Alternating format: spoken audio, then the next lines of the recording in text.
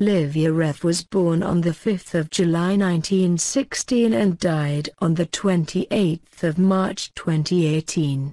She was a Hungarian classical concert pianist. Born in Budapest, Lívia Rév began her studies with Margit Varró and Klára. Aged 9, she won the Grand Prix des Enfants Prodiges. Aged 12 she performed with an orchestra. She studied with Leo Weiner and Arnold Székely at the Franz Liszt Academy of Music, with Professor Robert Teichmüller at the Leipzig Conservatory, and with Paul Weingarten at the Vienna Conservatory, having left Hungary in 1946.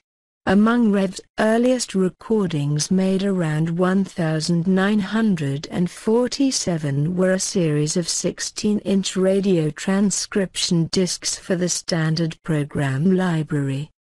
These included a virtuosic performance of Francis Poulenc's Toccata.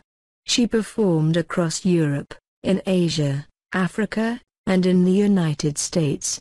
She was a soloist with such conductors as Sir Adrian Boult, André Cluytens, Jascha Horenstein, Eugen Jochum, Josef Krips, Rafael Kubelík, Hans Schmidt-Isserstedt, Konstantin Silvestri and Walter Susskind.